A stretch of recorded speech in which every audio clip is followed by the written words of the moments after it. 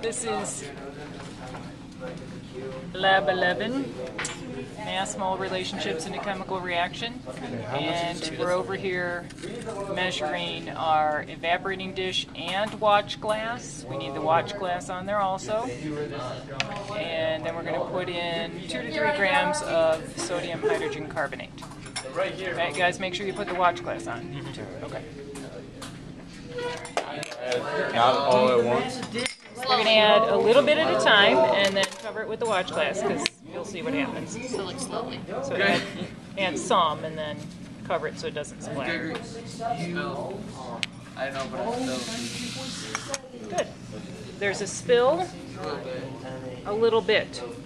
So how are we going to clean that up? I don't know, but it got on my paper. Okay, you're going to wipe off your paper, and then you're also going to get a damp paper towel and wipe up the acid spill. How much acid? How much of the acid are we putting? They're laughing. It's so exciting. How much acid? Wait, Yeah, a little bit. About 10 milliliters. Awesome. 10 milliliters. Acid.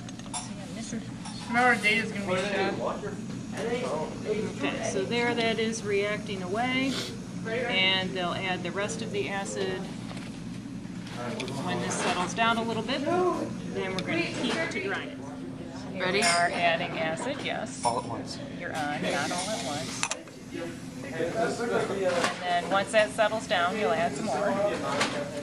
The rest. You got it. Some more. You don't want it to boil over. Like that. Yeah, chemistry. So this is reacted, and now we're evaporating to dryness. And the watch glass is keeping things from spattering out of there. And the steam is escaping from the spout of the evaporating dish. And it'll take a while to dry because this will kind of spatter up on the watch glass, and we need to get every bubble of water out of there before we can cool and mask it. It's like camera. Okay, ready? I got this thing. So this has been heating to dryness.